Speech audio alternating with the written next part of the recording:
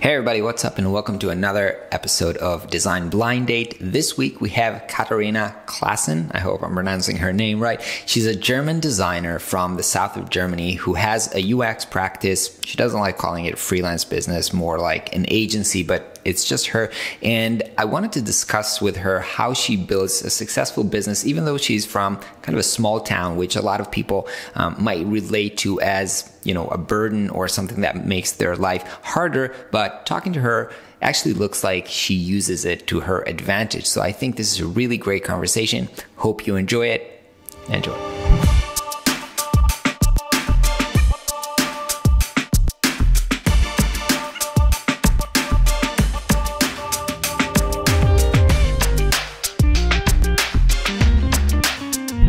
Hey, Katharina, what's up? Welcome to the show. Thank you so much for coming, even though you're sick. Hey. Still making an effort.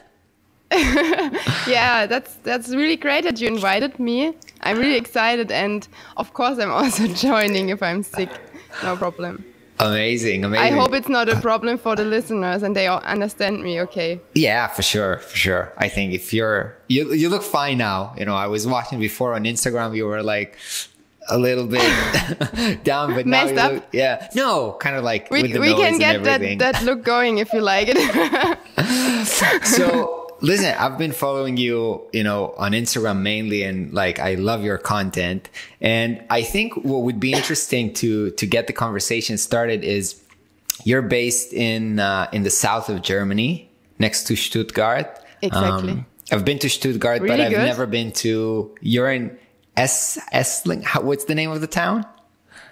Esslingen. Yes, you've been to Stuttgart? To Stuttgart I've been. I love that. Yeah. I had friends there, and when I was traveling in Germany, I was visited there. Ah, really cool. Yeah. So in general, it's kind of like, I would say, a small town, and you're freelancing.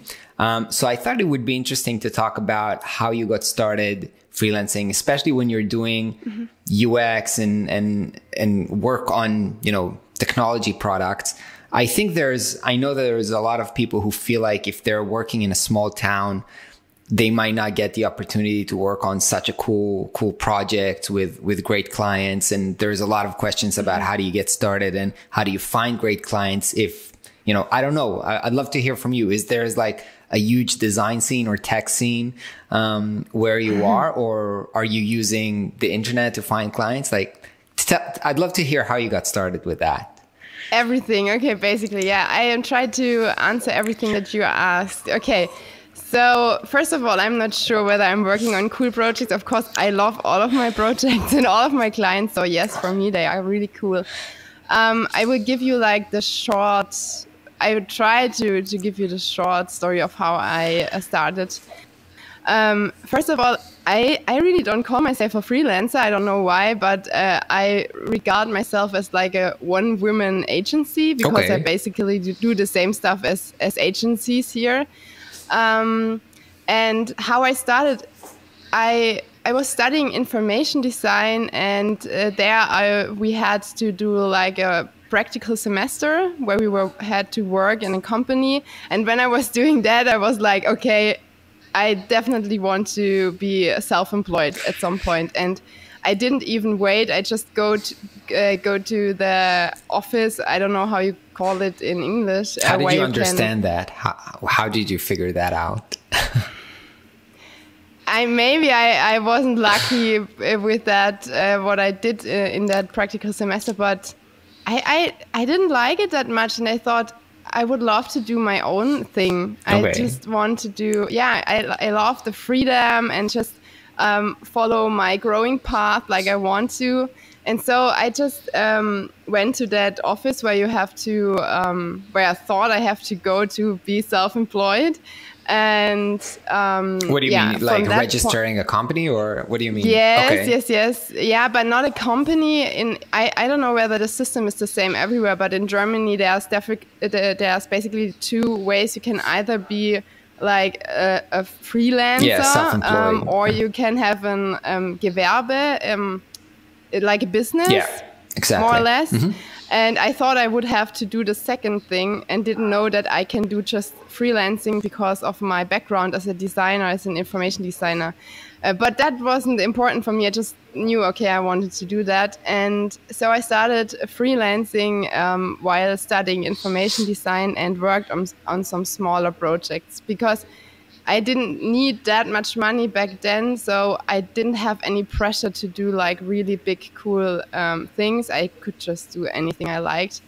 And that's how I got started. And it went pretty okay. Wait. So you studied design in Stuttgart as well? Or, yes. I studied information design. It's not design. I thought it would be design because of the name, but actually it's not that much of design. It's more usability engineering, information psychology, user experience, design So stuff. not covering the visual side, typography, like no, that type of stuff. Okay. A little bit, yes, when it comes to interface design and such, but not that much what I thought before it, and it's also web development and really broad. Got it. So how did you get project? What kind of project you did while you were in school? Like with those people that you reached out to, how did you get those projects? No.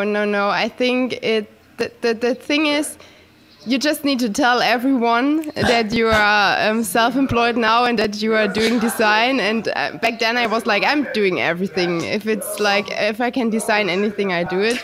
And then the people come to you normally and say, I know someone who needs a website, or we need some logo designs. And like I said, back then there was no pressure behind it. So I did just anything in order to get started. And so those were like people in the network that you already had, like friends, family, that type of stuff? Okay. Yeah, exactly. And also other students and stuff like that. So I think the basic trick in the beginning is just to tell everyone that you know, because even though if they are not from the design community or you don't think that they are relevant as your network, they probably are, because everyone knows anybody who might need something. Yeah.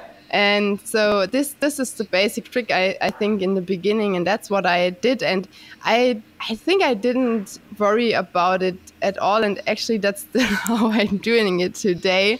And it was okay. I had some stuff to do, and also at some point, at least one or another agency as well reached out whether I would consider freelancing for them. So the classic freelancing for another agency, which I'm not doing anymore since then. But back then, for me, it was like, yes, fine, cool. A more steady income besides studying. And so I did that as well. They're also local in your area? Yeah, they were from Stuttgart as well. From Stuttgart as well. Yes. Got it. And they were also working in what type of projects? Were those like app design, websites? Yeah, so one studio, it was a smaller studio. They were basically on the focused on the financial sector and apps in the financial sector. And I was doing screen design there. But it was 2013, 14, so it's a long time ago. Pretty long time, not that much. But the other agency was, I think they started out as an just branding and communication design agency, and then started their way into also the digital field, which I think many agencies did back then. And I was also more doing digital stuff, because that's actually what I focused on during my studies, and that's what I'm good at. I'm not experienced in print stuff at all. Yeah. So I thought when I finished studying, I will continue being self-employed, because I just loved it very much. And I thought, okay, it's going good. And if I have more time to focus on it, it will probably be even better. But when I was reaching the end of my bachelor thesis and therefore the end of my studies, a startup here from Stuttgart reached out to me and wanted to employ me as their first designer. They were just starting with their product. And I thought, it sounds pretty cool because it's a smart home product and I really love smart home. It was in the beginning of 2014 as well. And I said to my husband, now husband, back then he was only my boyfriend, who was also studying information design with me, and we were writing our thesis together. And I said to him, you should go there, because they reached out to him as well. It's a small, like you said, it's a small town. We're in the south of Germany. They went to Dribble, and they just looked for people who were fitting, and they reached out to both of us. Got it. They didn't know that we were a couple, and so I said, you should definitely go there. I think it's a really good fit for you. But he just started working at an agency, doing concept work basically, and he said no, because he's not that kind of a person who starts something and then just starts another thing. He said, no, I just started here. No, you go. And I said, no, I don't. And then I basically, in the end, I went there in order to see how it is. And I thought maybe I can talk to my husband again and get him to start there. But then I liked so it was a small team of 4 developers. 2 of them were the CEOs and founders. One also founded the product, and the other one was the first employee. And they were all so cool, and they just liked the product and the vibe. And then I thought, what the hell? I just start here. It will probably be really amazing. And it was really cool. It was a pretty good fit for me, because I am a person who likes to do a lot of different things. And I think you are probably maybe the same, because you're doing a lot of different things as well, like I saw. And there I could really do work on the strategy, on the concept, on support strategies, I could do some research. I could do the design of the app, of the website. I could program the website. I could do anything. And that was a really good fit for me. And I stayed there for almost 2 years, and then decided to go back to being self-employed. And that was then really easy, because they were immediately afterwards my clients. So because I ended work there, and they still had a need for what I did when I was still there. So you left there on good terms, and were just like, I can still help you, but I'm going to do other things. They so for me, I'm really thankful for them doing that back then, because we had some discussions. I said where I see this company going. Back then, I already was really, I really thought that user experience design is going to be a big thing. And I was always really certain that it's important that you do research and stuff like that. And I wanted to grow that inside the company. And they basically didn't see that happening. Back then, I think that changed because everyone is doing UX now, and so. But back then, that was the case, and they were really kind and said maybe it's better if you try to do that on your own, and we hire you as an external partner, and that was so great of them, so kind of them, because of course it's not cheaper for them to do it that way. And so we did that. And for me, that was cool, because I had a safe basis to start again into my self-employment. And so was that type of retainer, like for 2 days a week you're gonna, or was it just kind of like a project base? Do you understand? I think I understand what you're saying. I think in the beginning, in order to have like the security they needed and I needed, I think we had some kind of understanding, like I will do this amount of work for them, and I will get this amount of money or something in that space. I'm not remembering like a retainer, exactly like how on a regular base. Yeah, I think we said, okay, we will do that for half a year or something like that, and then reevaluate. And I think we even didn't do it for that long. But through the connections I have had built up there, I got also another startup client from the smart home space. And also based in Stuttgart, or no? No, I Okay. think they were based. I'm not sure, but I think they were based in Berlin. Okay. I'm not remembering all the things Okay. you see, but I think they were based in Berlin. Yeah, but today that is not a problem. So we did all the communication via I don't know, Skype and stuff, and we never met in person. I think That's incredible. not one time. How do you do Yeah. kind of like how do you do, because a lot of times when you do UX work and research, it needs to be either in person if you want to talk to their users, or a lot of I find from my experience that a lot of it is kind of like either, you know, sprints, or you need to be in a room to brainstorm or do the research. How do you do that when you're remotely? Okay, yeah, it depends. So back then, I was working on their website mainly. I was doing the concept design, and I was also programming it. And for that, it was okay. We were not doing that much of research. Today, that changed. So companies are more open to research, and I also get to do research. But back then, I think, okay, actually, that's not true. We did some research. I did a Typeform survey. Yeah, I analyzed all of the data that was already existing, and I'm not sure what else I did, but I basically did everything you could do from far away. So no in-person interviews as such.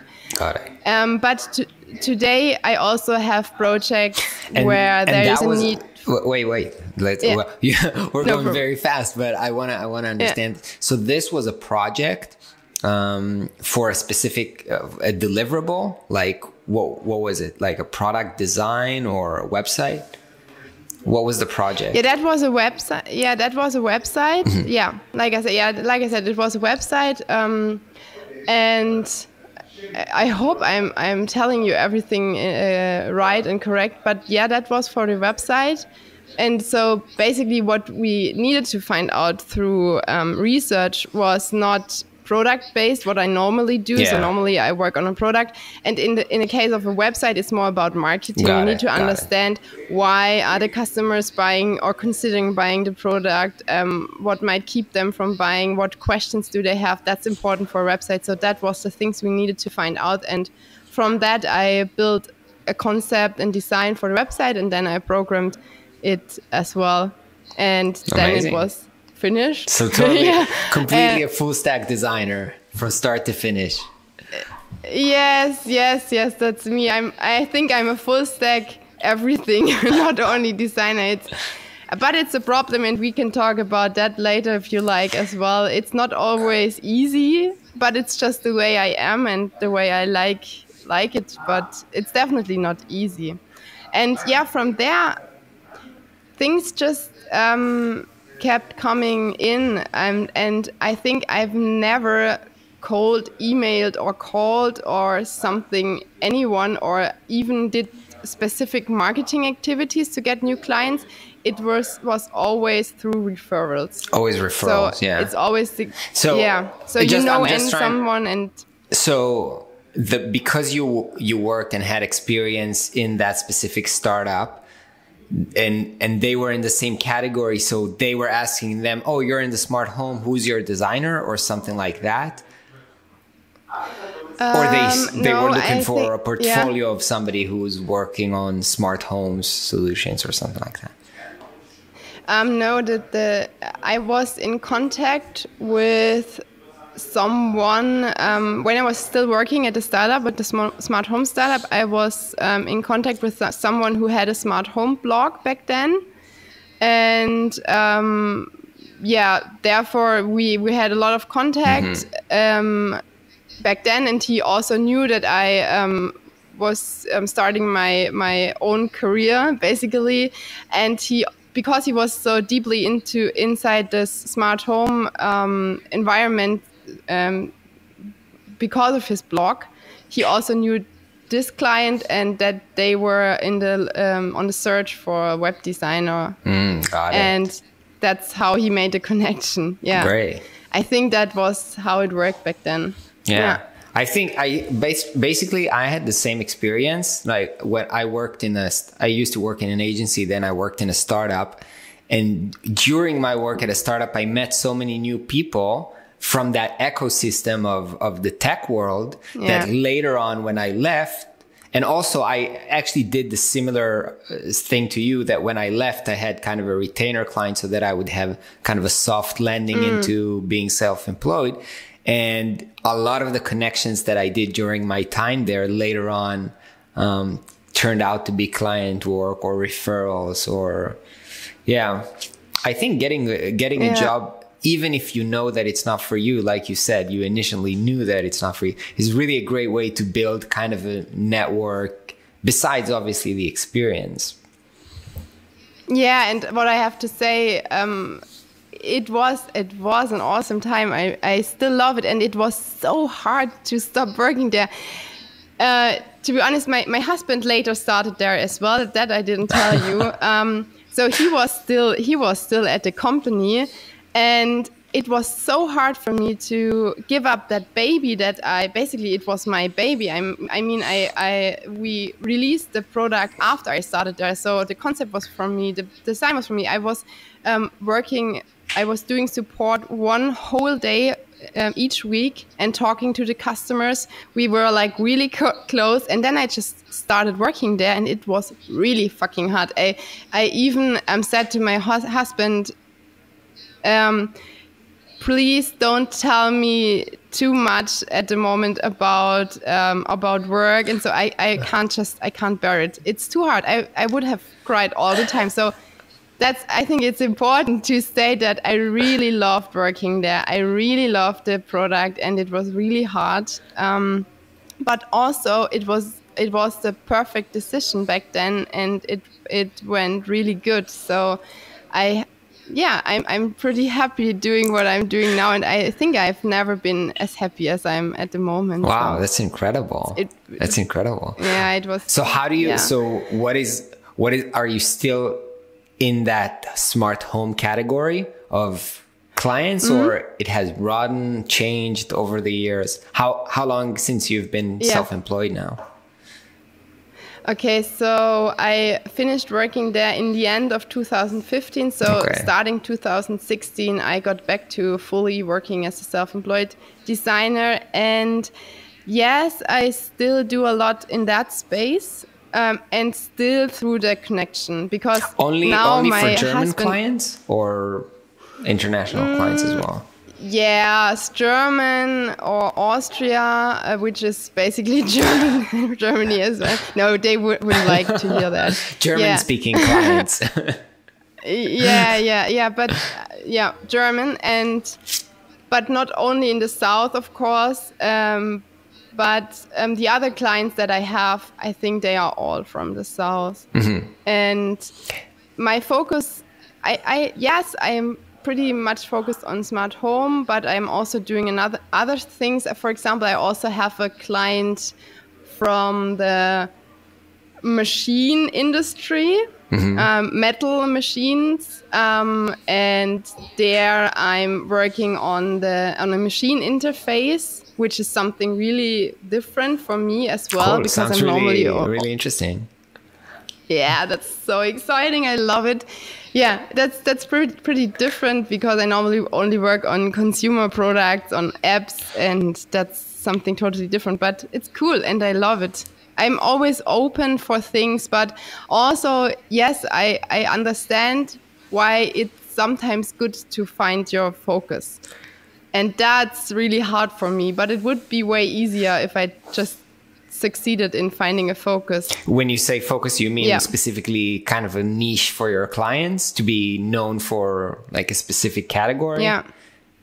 Yeah. I think it's easier, especially when it comes to marketing and making decisions. And I think it's easier if you have to find new clients. I think it's easier if you have that niche. Yeah. And if you have something where you can focus on, because we always have to focus on us being a a professional, and I think it's easier to communicate, hey, I'm an expert in this field, I'm a professional, if you are focused on something. If you say I'm just doing everything and I have this project and I'm doing this and that, it's way harder to come across as an expert. And that's what is it all about for us. It's coming across as an expert in our For sure. field. I think so many people miss this. Specifically, you know, I'm talking with a few designers regarding a new project, and so many, even I'm a designer, but when I'm hiring designers, I'm as a client or as somebody who's about to spend money, I'm afraid, should I trust this person? Can I give him the money? Is it okay? Is it going to be worth it? And I think so many designers forget that part of what they're selling is the confidence that everything is going to be all right. Yes. I'm an expert. You can trust me with this project. Exactly. And because it's scary. It's scary to hire somebody. Exactly. The thing is, that's also what I'm saying always. It's all about trust for us, because they are spending a lot of money. It's about really big decisions and it's about basically about their product or company. Yeah, it can make a huge difference and it can cost a lot of money. So it's all about trust. They need to trust you, and that's also why I think things like podcasts, YouTube, like what you are doing, or Instagram are good channels for us, because they are trust building channels. You can show how you think, how you are as a person. What you do, what you really are able to do for them. And I think it's all about trust. And that's why I love that's interesting. Podcasting, so stuff like that. Yeah. That's really interesting. I think we can move from here to actually talking about content, because for me, the main question that people ask me is, do you get clients from my YouTube? And the answer is, for the most part, no. First of all, it's not the reason why I started, but it's no. But what you are saying, and I think that is true, is it helpful for clients who might get a referral about you, be more confident to close or to work with you because they got to see a few videos and get the feel for you? And then, so in terms of basing your expertise, that is helpful. So yes, that's exactly how I see it. So I think it's all about. Is that why you started it? Is it? To be totally honest, when I do things and start things, it's normally, when I'm doing it for my own, it's normally not that strategically. Yeah. If I'm talking to my clients, I'm like the strategic person. If I'm doing my own things, I'm just like, I'm in the mood for that. I think it's cool. I like it. And then afterwards, I think, if I have to tell someone why I did it, this could be the strategic, intelligent answer. But that's not how. That's not how I do things. Completely agree. Yeah, yes. And I think you are so right. I think it's like, you have to build up a network and personal connections, and then someone recommends you, and that person is like, okay. Their recommendation in terms of social proof is bringing me a long way. And I think, I might be able to trust that person. And then he's looking for you, going onto your website, maybe seeing, okay, Ran is doing stuff on YouTube or Instagram or podcast or whatever. And that's then the trust building part, where he or she might decide whether it's a good fit. And the other thing, also, if you already have clients and they are listening to your podcast and watching your YouTube videos, none of them do, by the way. Really, mine do. Right. Some of mine do, and then they realize, oh, she also does that. I didn't know that. That's a great point. Okay, cool. Let's do that together. Yeah.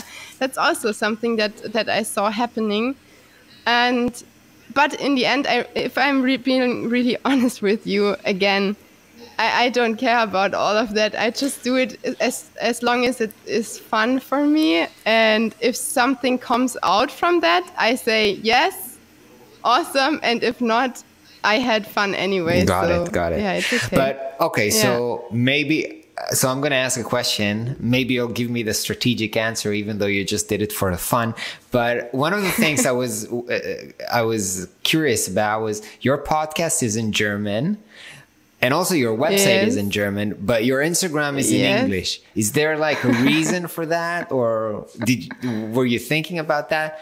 Because that's also a question. Yeah, that's just me being stupid. No, I can tell you the reason. Okay. Yeah, I don't think that it's awesome, but I can tell you the honest reason as well. So I started in Instagram in German as well because I was like, okay, I don't want to compete with an English really broad market. I want to focus on the German market, and for me that was the strategically awesome decision. So I just did that, and then Jonathan, I don't know how Jonathan and why, AJ but Smart? Yes, okay. Jonathan from AJ Smart. I don't know how and why, but he found me on Instagram, probably because I was like liking all of his shit and saying like, you are so awesome. And then he kind of liked what I was doing, and he was sharing me a few times. And there I'm honest again, I was really starstruck. I even printed his message out and put it on the wall. I was like, what? Okay, what is happening? And yeah, I was really excited. And then some of his followers came over to me, and before that it was only friends and family, and I was talking to friends and family about UX, and they were always like, I don't fucking care about UX. And I was like, it's a pity, but I will still tell you all about it. And then the first people came to my profile because of Jonathan, who really were interested in this stuff I was talking about, but they didn't understand me because I was talking German.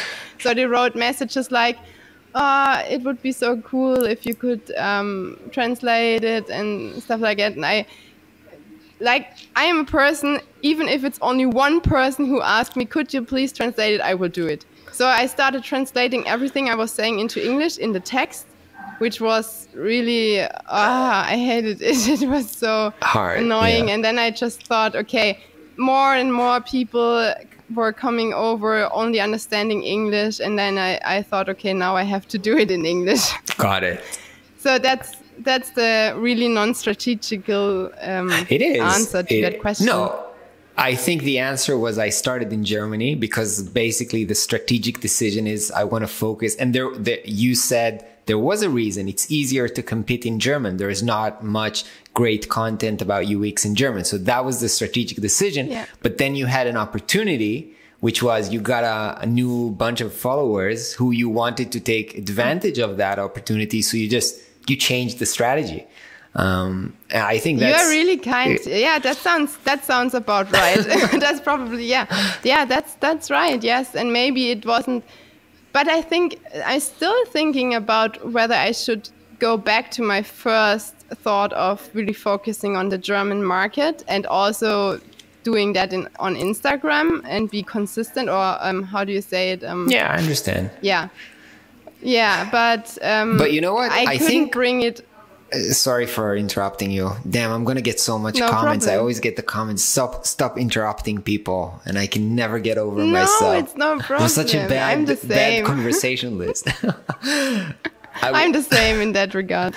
I think, I wanted to go back into what you were saying before, that a lot of your clients are from the south of Germany, and basically I started this conversation asking you about being from a small town, because usually I think people see this as kind of a weakness or a problem. Like, I'm from a small town, there's not many clients around here. But I think what I heard about you, or maybe I'm just making this up, so just tell me if I'm wrong, but the fact that you are maybe in the south of Germany where there's not many UX designers, as in Berlin, where in the big cities there's tons of designers, then you actually have an advantage over other people. And if you build that up, you're the only or most famous South German UX designer, then you'll get a bunch of clients. Is that correct? Or you are so smart, Ren. You know that. That's exactly right. Yes. I think it's an advantage if you are living in a smaller city or in an area where there are not so many people who are doing the same thing you want to do. And back then when I started, it was easier. I think now there are more people who call themselves UX designers, and I'm competing with them probably, but also I'm not thinking about that as well. But you are right, it's easier if you are in a niche and the market isn't that big, or not the market, but the offer is not that big. Because the other thing is, our industry here is really big. So we have a lot of potential clients here, but not so many people who are offering what I am offering. So I think it's an advantage more than a disadvantage, like you said. Cool, cool. So I want to talk about how you kind of like structure the engagement, because usually, and I see that a lot in your posts where you kind of elaborate about the process.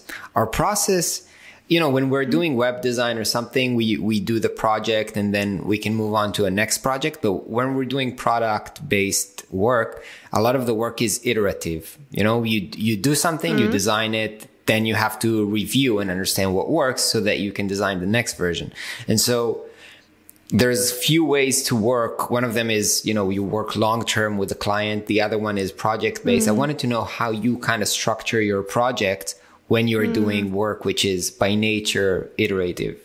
Is it like, did you understand what the question? Yeah, that's a good question. Yeah, I understand what you mean. So for me, it's most of the time long-term projects and long-term clients. That's also why I don't have that many clients. And also, if my really awesome long-term clients, who I love, by the way, in case they're listening to this right now, if I don't have work from them anymore, I would have to look for other clients. But for me, it's always long-term, and that also means, like you said, it's iterative. And I think if you start where I start, coming into the project, where you are not knowing what you want to build, this is like our basic thing. We don't know what we want to build. We want to find that out first, and then we will decide where we want to go, and then we will build it. Then we will test it. We will iterate. We will do more research.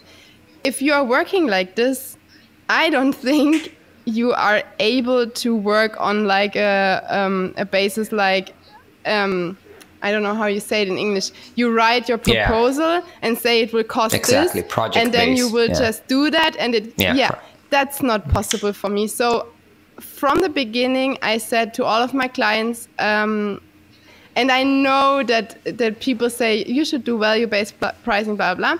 But I'm not doing that. I'm doing hourly. Hourly. Okay. I just why not? Why not based on I don't know monthly? Or like, why hourly?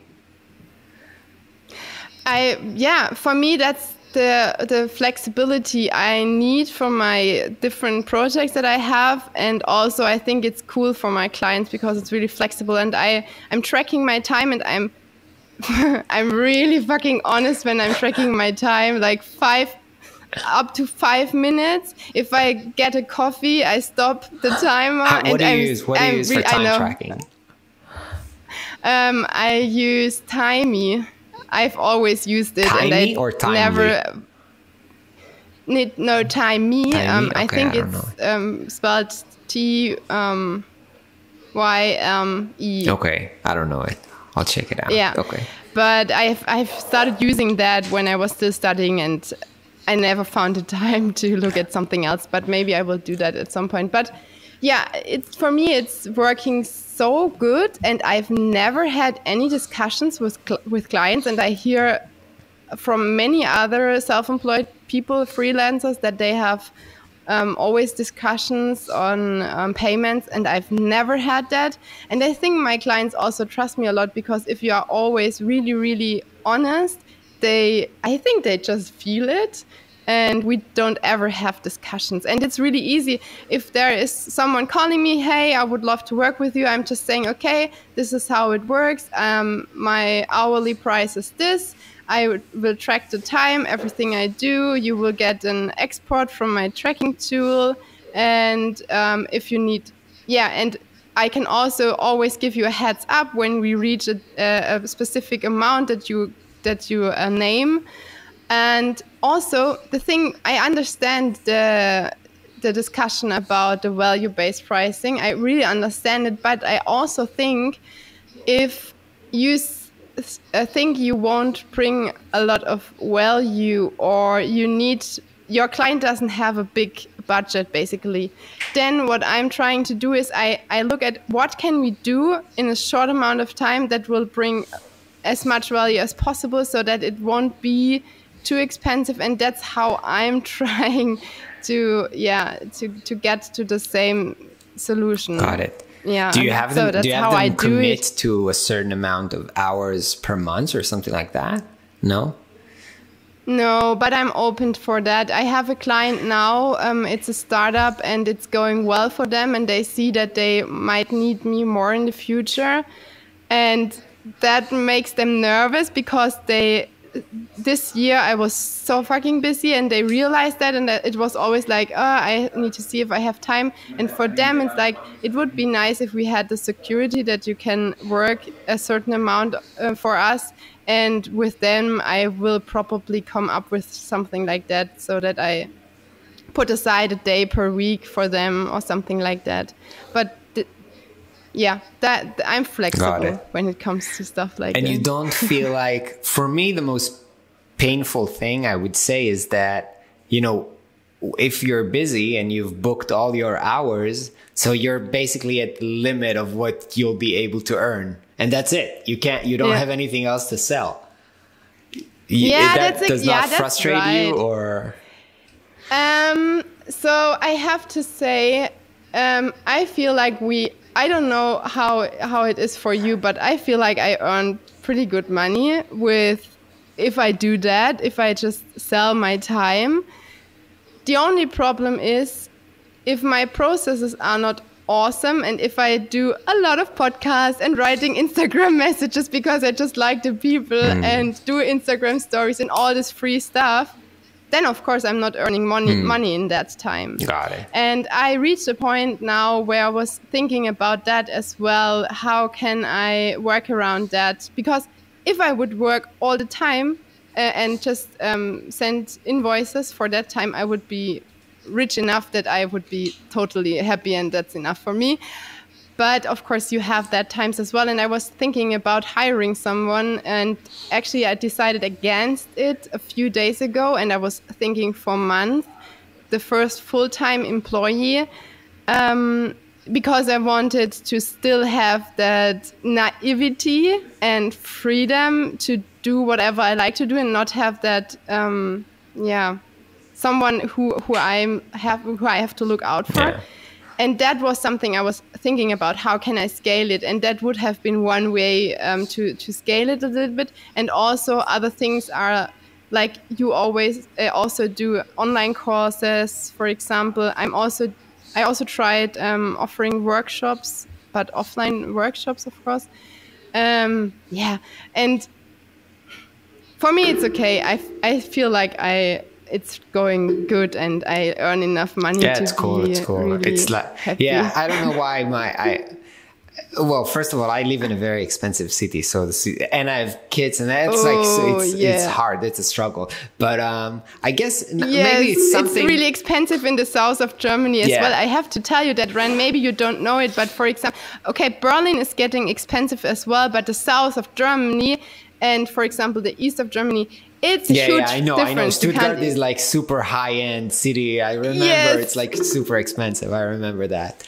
Yeah, I don't know. Maybe it's just like an internal thing for me. But what are your thoughts? About what? Maybe you can tell me your thoughts about scaling and the problem that if you sell hourly price just your work hourly, then it's...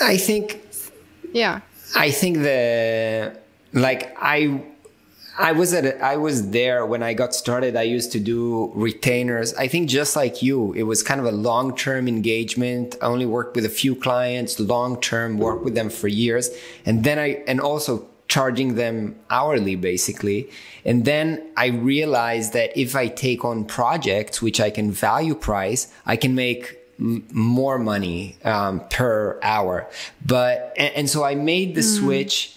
Basically, I structured it a little bit differently so that I can value price, and I did make more money. But the truth is, even if you value price, you only have so many hours per month which you can sell. So you're at the end of the day, you're at the same. Maybe you're making a little bit more money, but you're at the same place where your hands are full.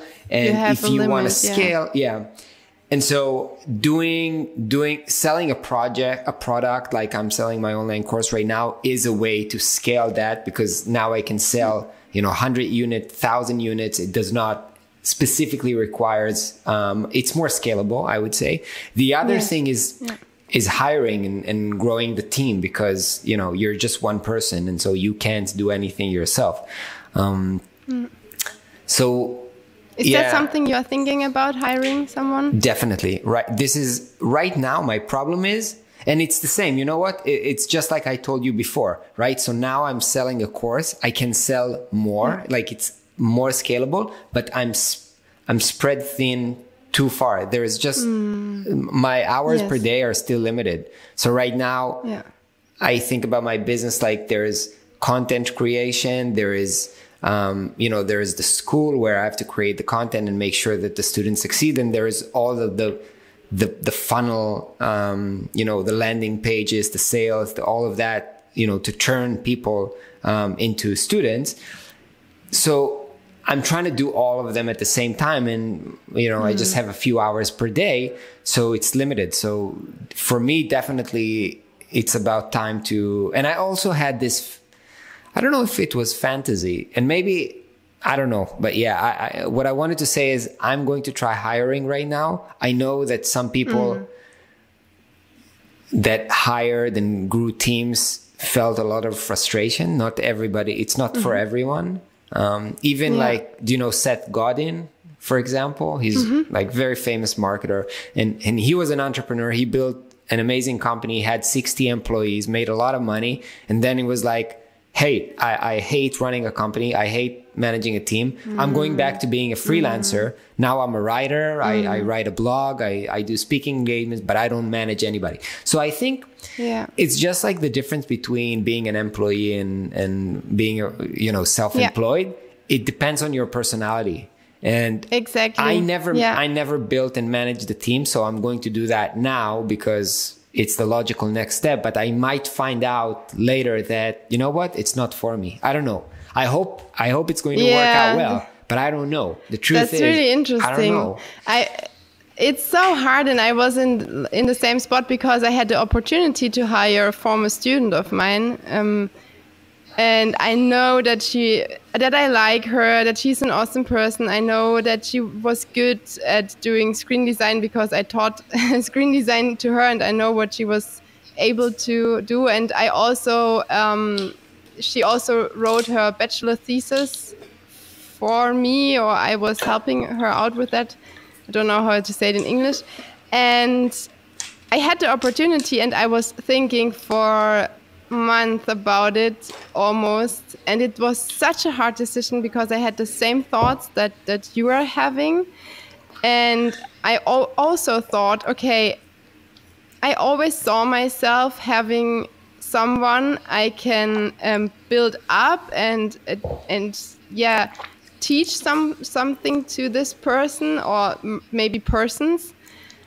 And now I have that opportunity. And I thought I should do it. And I also thought it would be really cool to be able to say I have an employee and such.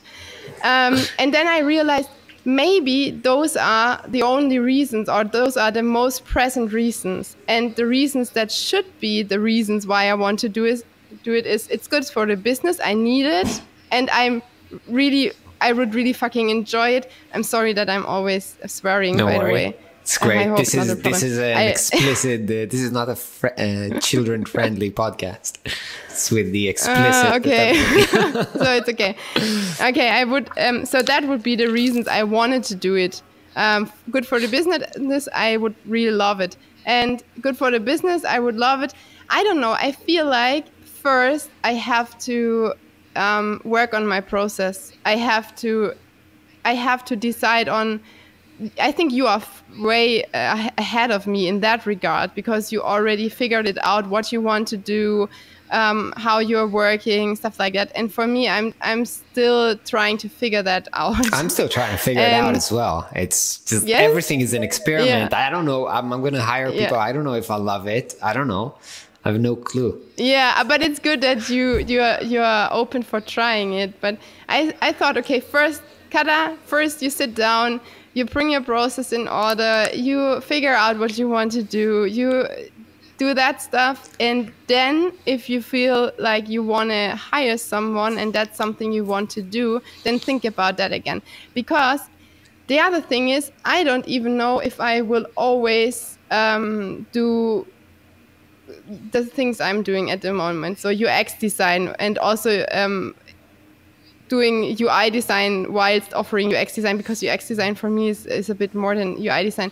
I'm not sure whether I will continue doing that, or maybe shift to more strategy work and doing workshop, consulting, building teams inside companies, because at the beginning of last year, I decided that is probably the better solution going onwards, because I see all the companies building UX teams themselves, which makes sense, by the way. I understand that totally. And I thought, what is my role in that?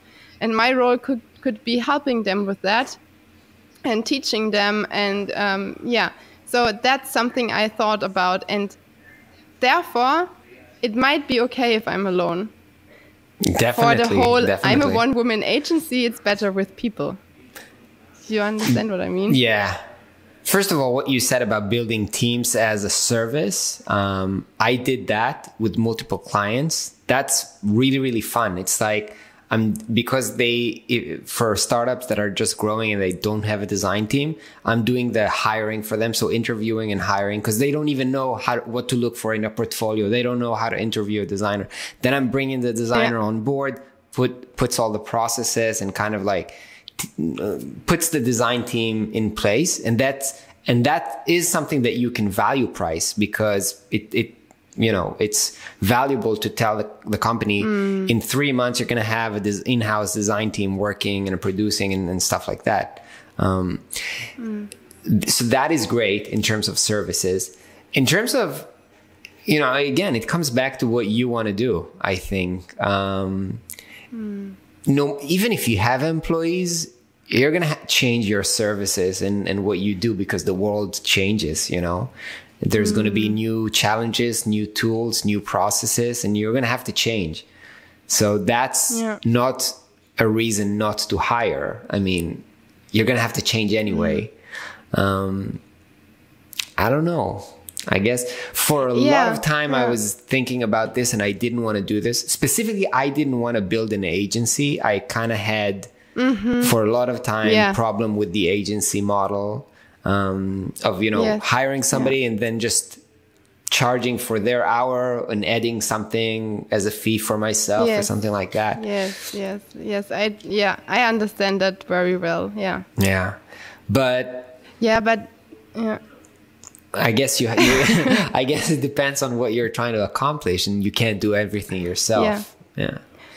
Yeah, I think the problem for me was that I'm so happy at the moment, and I think part of why I'm so happy is not because of the money that I earn, but because of the things I do and the freedom I have, and not feeling pressured into finding clients and doing stuff. Yes. And I think that's part of why I'm happy. And for me, it always comes down to what makes me happy. And I think most of the time the answer is not money.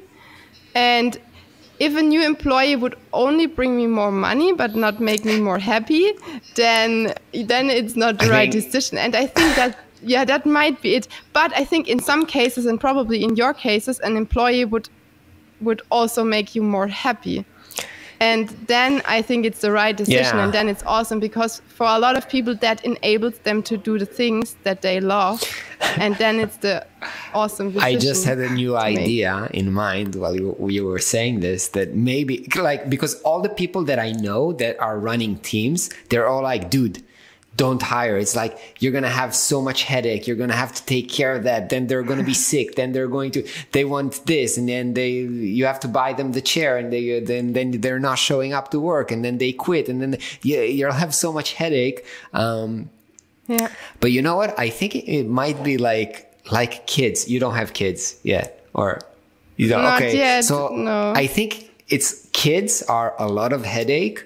But then again, it's amazing. Mm-hmm. So like you can't even explain. And I think maybe, I don't know, maybe it's too soon for me to talk about this, but maybe having employees is a lot of headaches, but it enables you to do a lot of other things. So, because you were talking about happiness, and it's, it's hard to say, like, kids make you happy, but they also bring you a lot of pain. So things are not like happy or unhappy. Sometimes it can change a few times per day, So it's not like a static thing. Like, I do this, it makes me happy. Yes, but it also makes me angry a lot of times. But it's, so. You are so right. And Ren, you should stop talking, because I was so unsure whether I did this wrong decision. I even found the person, because I liked her so much, I was looking for something else for her. And I think I found a really cool gig for her. And it was a pain in my heart. It really pained me to see her go to that direction, even though I was happy for her. But I also was sad for myself, because I thought maybe that was the wrong decision. And now you are talking about this, and it makes a lot of sense. And that all were the thoughts I also discussed with my husband. So maybe I'm afraid now, but maybe it will be really awesome, because some things will change, but some other things will open up, and they could be awesome as well. And I just don't know it yet. But that's the decision I made for now, at least. And I really hope that for her, it all works out and she finds an awesome job. And I also hope it works out for me. For sure. But no, I think not having to report or like be in charge of somebody. Like, I saw you say that you're going on a 1 week vacation next week or this weekend. This is incredible. I think that's a lot of freedom that it's harder to have when you have employees or somebody that you have needs you, on a daily basis. Or how do you do that with your clients? Like, when you take the time off, do you just tell them I'm not going to be here, or? I tell them, but the clients who know me know that I have a hard time stopping to stop working, and they know that if something would be really, really pressure, they know that I would do it anyways. But they are so respectful, most of them, and they are more like, okay, I think it's really important that Kata takes the time off, and I will leave her in peace. So that's totally okay. You are taking your laptop on this vacation.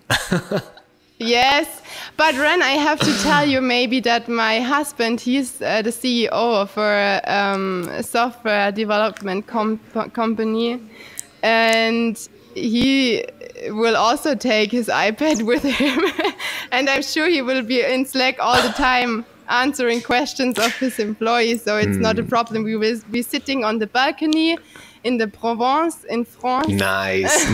Chatting away. We will. Yes, it will be a mess. But it's okay for us. It's really okay. And I think we will try to not do that. That is the plan, and we will see how it works out. All right. But I think it might be okay. First, I need to get healthy again, and then it will work out, hopefully. Amazing. All right, Katharina, I hope you feel better enough for your vacation. Thank you so much for coming to the show. This was really, really fun conversation, and I enjoyed getting to know you on a more personal level. I enjoyed it. I enjoyed it as well. It would be really nice if we could stay in touch. For sure. On Instagram, on email, on every platform. Amazing. Everywhere. And if you come to Stuttgart again, please let me know. I'm hoping to get there soon, hopefully. I have no clue when, but yeah, I enjoyed it so much. Amazing. All right. Yeah, you are always welcome here in Esslingen as well. Here in this flat. Nice. Yeah, which looks so beautiful in the background.